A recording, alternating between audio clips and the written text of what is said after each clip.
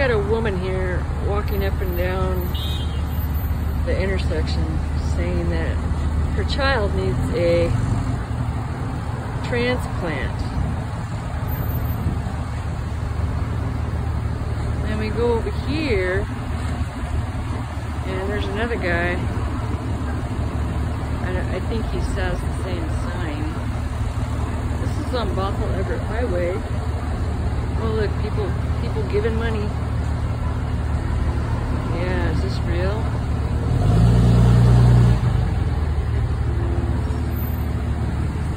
Then we go over here. There's a guy. People need money too.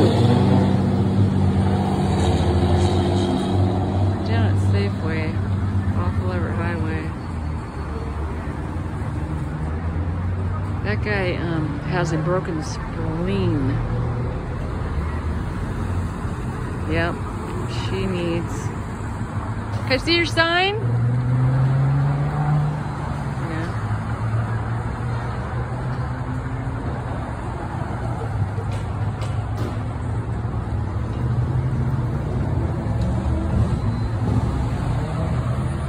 And they're working together.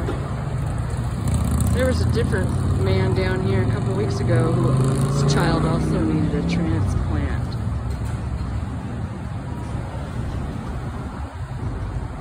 Doesn't Children's Hospital offer some kind of help?